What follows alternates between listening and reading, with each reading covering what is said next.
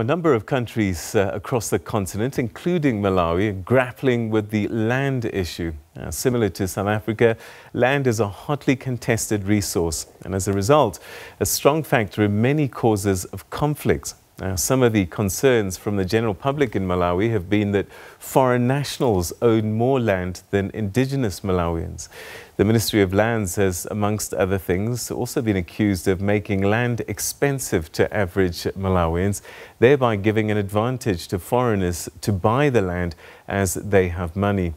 One organisation, the Centre for Democracy and Economic Development Initiatives, the CDEDI, is on a crusade to reclaim the land from the British-owned conglomerates so that the same should be distributed to the landless people in Thyolo and Mulanje. Well, to talk to us about these issues, I'm now joined via Zoom, and we're hoping we've got all of these people on the line. Malawi's Minister of Lands, Mr. Kezzie Msukwa. We're hoping that he'll be joining us shortly. We also have the Executive Director of the CDEDI, Sylvester Namiwa, and we're also joined by Mr. Mankhumbo Munthali, who's the Director of Economic, Social and Cultural Rights at Malawi's Human Rights Commission. Gentlemen, to you, thank you very much indeed for joining us and welcome to the program. Hello. Yes, I can hear you. Great. Thank you so much. Wonderful. Perhaps let me start with you, Mr. Namiwa, because in many ways your letters to various bodies, organizations, has sparked quite a bit of debate. Tell us about those letters. Who did you send them to and what's in them? Actually, to begin with, I have to emphasize that after we had political colonization, we moved to economic colonization. Now what we have in Malawi is land colonization. You see, you cannot begin talking of basic rights like right to food, right to life when we don't have land. But the other thing is I need to emphasize is that what defines us as the people of Malawi is the territory that encompasses the land known as Malawi. Our soldiers are doing a very good job to safeguard day and night, protecting this territory. But what we have in reality is that the enemy has already taken away the land. Currently, if you go around Malawi, you will not assure that all the land in our cities, towns, and the countryside belongs to the powerful people. We are talking of business people. We are talking of foreigners, those people that are connected politically. We Malawians, the poor and the vulnerable, do not have something can point at as something that belongs to us. This problem has reached this extent because of two reasons. Basically, allow me to give you a legal and historical background as what has led to this situation we have today. You may recall that we used to be a British protectorate. Just hang on a moment. What I'd like to do, I just want to make sure that we've also established contact with Mr. Munthali, and then we'll get the rest of your story by way of introduction. But Mr. Munthali, I know that you are also a governance expert, and I just wonder if some of the issues that are at play right now are a result of poor governance and weak laws in Malawi. Thank you so much. I think it's been a combination of poor governance as well as weak laws. I think we have had some reform processes around the law issues for the past years. I think the latest one was in 2016, where a number of laws were enacted and they were piloted in a few districts with the expectation that the learnings that will come from those pilot projects would help in terms of scaling up into other districts. However, the challenge has still remained that in terms of implementation of these laws, they have been faced with the issues around the patronage, clientelism, and issues around corruption as Mr. Namiwa has indicated. So there's a lot of allegations that are around the issues around where people, maybe their land is being grabbed by those that are politically connected, and then the issues around the land encroachment, or in some cases whereby land is taken from the people without the due process of compensation. So it has been a context which has been characterized by a lot of complexities, issues around politics, and also issues around the failure to implement laws. And currently, the government of Malawi has started another process to review the laws that were enacted in 2016. With the process of improving the land governance, a process that still is underway. And as a Malawi Human Rights Commission, we are monitoring it closely to see to it that the issues that are affecting the people, not only people in Thyolo and Mulanje, are aptly addressed. All right, so we were hoping to get the Minister of Lands, Mr. Kezzie Msukwa, and he had said that he would join us. I'm still hoping that we can still get hold of him, because some of these efforts really land on his desk. Let's come back to you, Mr. Namiwa. You were starting to give us a historical context. One would have thought that when Malawi got its independence all those many decades ago, one of the first things that your country would have sorted out was the land issue, because the colonialists had taken the land. And this is a story right across the continent.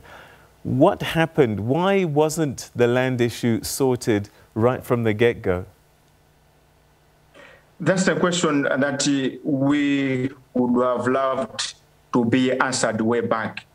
Because what we have is a clear situation where people of Thyolo and Mulanje are living with a wound that was inflicted by the colonial masters. The first point of correction should have been 1964, when we got independence from the British. But because of the issue of vested interest, the first president, then Kamuzubanda, decided to pay a blind eye to the challenges faced by the people of Thyolo and Mulanje. The other second point of correction should have been 1993, 1994, when we migrated, when we moved from Kamuzubanda Iron Fist rule, characterized by the one party, to multi-party. But then we also missed an opportunity. The closest we got was in 1996, when the second president, Dr. Bakiri Muluzi, set up a commission comprising of cabinet ministers to sort of, let me borrow the word audit, to sort of take an audit on all the laws governing the management of land. They did a very good job. They presented the report in 1999. In summary, I would say that this commission almost nullified all the laws and legislation governing the land. It meant that the report recommended that Malawi ought to start all over again. We required a complete overhaul in terms of land management. Perhaps something to write about that came about was a policy that was developed in 2002, but then very little happened in terms of changing the plight of the people of Thyolo and Mulanje. No effort seemed to have done because of, again, a legal background of the country. You see, all the time when you want to make attempts to review the land, the British come in as our colonial masters. They come in as good Samaritans, but with an ulterior intention to ensure that their interests are protected. For example, Mr. Munthali made a mention of another attempt that was done in 2016. There was a bill that was done by the Law Commission. It was presented in Parliament. It was debated on the 14th of July 2016.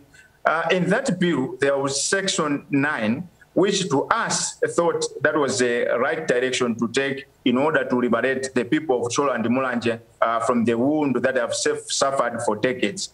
There was Section 9. It was to do with freehold. By the way, according to the laws we have now, freehold simply means free for all, something that you don't have to pay anything, you don't have to transfer that land to anyone. That's what we have in Thyolo and Mulanje. So Section 9 says that freehold land shall not be transferred to anyone. So the framers, the drafters, thought of trying to take some land to give back to the people. They put in a subsection 2, which said that those people that should enjoy the status of freehold land should be Malawians. Assuming that if the land was given to this particular person, then when he was not a Malawian, he should ensure that 3 years after the effect of this kind of legislation, that person should ensure that he acquires Malawian citizenship. And there was subsection 3 that said that federal I'm mindful of time. I'm mindful of time, and unfortunately, so I'm going to have to start chopping you a little bit. Surprisingly, that kind of legislation was scrapped. As I'm talking to you now, if you go to the Land Act, the 2016 Land Act, we don't have that kind of provision. Okay. Mr. Munthali, let's just get another thought from you, because whilst this Thyolo and Mulanje perhaps are the iconic issues, the iconic portions of land that are getting the headlines, but one gets a sense that they really are quite representative of land in Malawi in general. And I just wonder, is this playing out in the urban areas as well, where the posh parts of town, the suburbs and prime land is also being bought from outside of the country? Thank you so much. I think when you look at the whole issue, I have to agree with you that the issues that are happening in Thyolo and Mulanje, they just give us a picture about what really happens the whole country. Recently, the Malawi Human Rights Commission had instituted some consultations to find out what are the critical issues to do with land after being asked by the government of Malawi to submit its recommendations. Mindful, one of our mandate as an independent national human rights institution is to provide recommendations to government. And issues to do with the landlessness, like what is happening in Thyolo, came out very clear, especially in our consultations that we did in the southern region of Malawi. There have actually been allegations of foreigners actually acquiring huge land, even in the urban areas. Those are the allegations that I think as Malawi Human Rights Commission, we have also currently looking into. As I said, we have received submissions from different non-state actors. We had called non-state actors and others to give us their views on the critical land issues. And the CDEDI, which Mr. Namiwa is also a director, they also provided a submission to Malawi Human Rights Commission for us to look into these critical issues, including asking the Commission to maybe conduct a public hearing into the matter. So currently what the Commission is basically doing is it has actually consolidated, has finished all the consultations that it did, and currently it is working on developing a report which is going to submit to the government with critical recommendations and issues of Thyolo, Mulanje, and other issues that have come out in the consultations that the Commission has done will be part of that report which you are going to share, not only with the government of Malawi, but we're also going to share with the general public. So it's a report that is expected to be out in the next 2 weeks, so that we are able to also inform in line with our mandate in terms of what needs to be done. So I think at that stage, you should be able to speak much in terms of what specific areas need to be looked in. But I have to admit that all the submissions, the concerns that Mr. Namiwa is actually sharing here have been shared with us, and we have also in some occasions also met him in person, look at them and be able to see the way forward. Some of them require investigations. For example, there was an issue to do with the allegations of some police brutality against landless people in Thyolo and Mulanje, which the Commission is currently also investigating. So we are investigating individual cases, but at the very same time we're also looking at the broader picture in terms of how do we influence the law reform. And this is something that is going to come out clearly in our report, which we'll be releasing in the next 2 weeks, and we'll be sharing with the public as well as government. All right. So both of you, I'm going to ask you just to hold on. We're going to take a quick break. And when we come back, we'll start to explore possible solutions, because this issue in Malawi is not unique to Malawi. South Africa is probably watching and wondering what we can do here to solve the land question.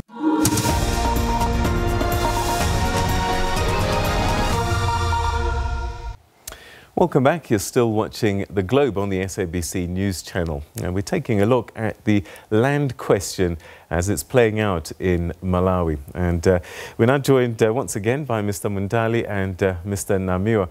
Mr. Namiwa, let's start talking about solutions. What would you like to see happening? Because clearly this is a problem that has long historical entanglements. And there are influences from abroad that are still very influential. How do Malawians get their land back? A straightforward issue. We are making 3 demands. First of all, it is established fact, well documented, that the land was taken away from the locals using some sort of gifts. At some point in time, the people were violently forced out of their own land. Whereas still, these people, they were made to work as slaves through forced labor, known as Tangata system. So we are making 3 demands. One, all the idle land should be given back to the landless people of Thyolo and Mulanje immediately. The second issue is the people should be organized in cooperatives. They should be managing the tea plantations, macadamia, tungsten, and what have you. The people should be managing those plantations, those crops. Since the state owners have got the financial muscle, they have the factories, they should be buying from the locals. The third issue is that we are looking at the circumstances in which the British took the land. It is tantamounting to inhuman kind of activity. The people suffered some atrocities, so these people should be compensated. Those people that have been hardly hit, they can be identified, they should be compensated. But most importantly, to general Malawians, the British government should make a verbal apology. These are the issues which we put in our letter to President Lazarus Chakwera, dated December 8, 2020. We included the same to our letter to the Minister of Lands, Kezzie Msukwa, at the same time as Mr. Munthali alluded to. These are some of the also the issues we pushed forward to Malawi Human Rights Commission. Justice has to be served to the people of Thyolo and Mulanje, and the time is now.